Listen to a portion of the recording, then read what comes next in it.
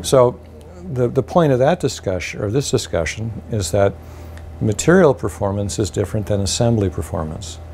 And sometimes we want to sacrifice material performance to improve assembly performance. Now, whose view of the world is different? Well, the manufacturer of the material. The materials manufacturers are more interested in their material than they are in the assembly. So you have shingle manufacturers getting all bent out of shape when we build unvented conditioned attics. Well, yeah, the roof membrane, the shingles are going to last 10% less because of the Arrhenius equation, blah, blah, blah, blah. But the improvement in the building is insanely big.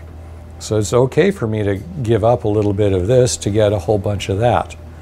And so it's hard to rely on manufacturers all of the time. You all are going to have to apply something called judgment. Oh my God, judgment? That's insane. So let me tell you about judgment.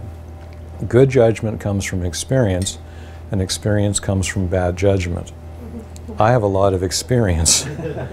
I like to point out that failure has made me the man that I am today.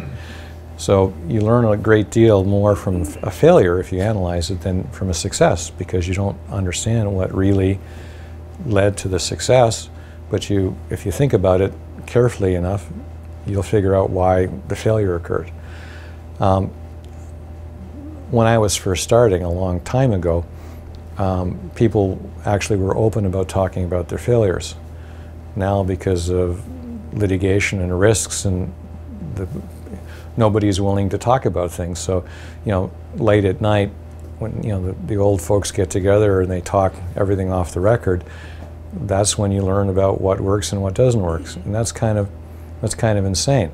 And if somebody comes out today and writes about or speaks about potential failures, the mob descends upon them, and that's a problem. So I don't have much of an issue now that I'm old. I get to tell the truth because, what can you do to me now at this stage?